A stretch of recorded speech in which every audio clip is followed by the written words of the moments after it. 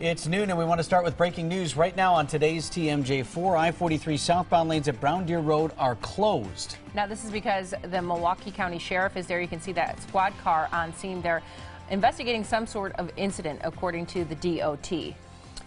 Traffic has to get off on Brown Deer Road. Again, these are the southbound lanes of I-43. You see everybody squeezing down to that exit and getting off on Brown Deer Road. Freeway doesn't open up again until Good Hope Road. Northbound lanes unaffected right now. Our friends down the hall at News Radio 620 WTMJ say they've had people claiming to be witnesses calling in, saying they saw law enforcement officers with guns drawn around a vehicle on the freeway.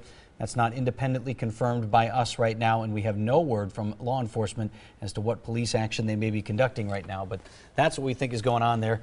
Nonetheless, I-43 southbound lanes closed at Brown Deer Road. And we do have a crew on the way to that, so we'll be sticking with that all throughout the hour here, keeping you updated on what we know. We're going to talk a little about the storm.